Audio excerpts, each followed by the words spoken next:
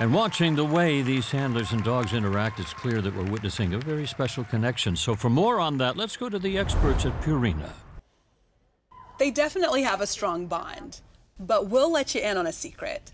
We can all build the same kind of mutually enriching relationship with our pets. 100%.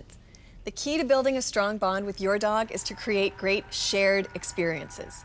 Try to schedule special time every day to focus on things your dog enjoys, like getting pets or treats, being brushed, or playing. An added benefit, this can also help you notice subtle changes in your pet that could signal a shift in their health. Key for early intervention. Back to you, John.